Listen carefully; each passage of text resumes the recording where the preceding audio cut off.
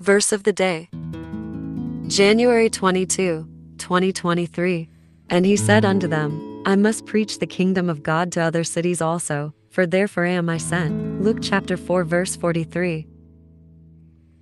Inspiration. Jesus was sent to preach the kingdom of God all over, not just in one place. He taught in places where others would not even go because of prejudices. Then, after he had died, risen, and departed, his disciples continued preaching and spreading the gospel throughout the earth. Today, there are still groups of people who have never heard the gospel. There are missionaries whose goal it is to bring the gospel to those people. Eventually, every tribe, tongue, and nation will hear the name of Jesus and the good news about him. Let us pray. Heavenly Father, I pray for the peoples who have never even heard of the name of Jesus. Send missionaries and believers to share you with them. Prepare their hearts to receive you and your word. Give them true hope and save them from judgment. You have a plan for all of us, and you are sovereign.